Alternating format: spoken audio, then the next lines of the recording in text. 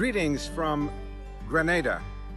I have come to finish out GPA Grenada, 10 days, where 25 younger pastoral leaders met to learn how to preach biblically and live biblically.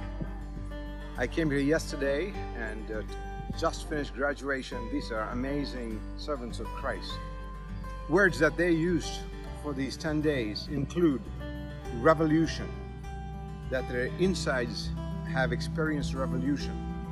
Another one said transformation, spiritually transformed.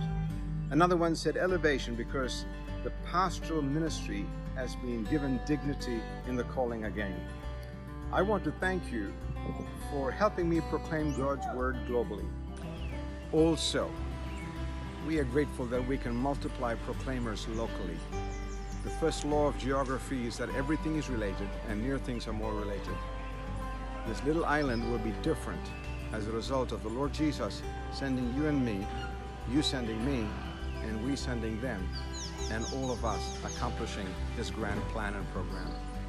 What I've just finished addressing the Prime Minister's cabinet.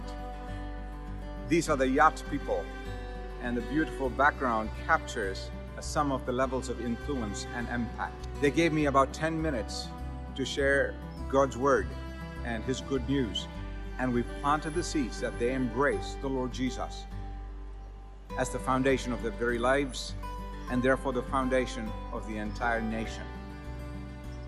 I want to thank God for the opportunities that He gives me to touch people of influence and affluence, so that they who have impact on layers of their communities will have a fruitful, beneficial gift to their nations.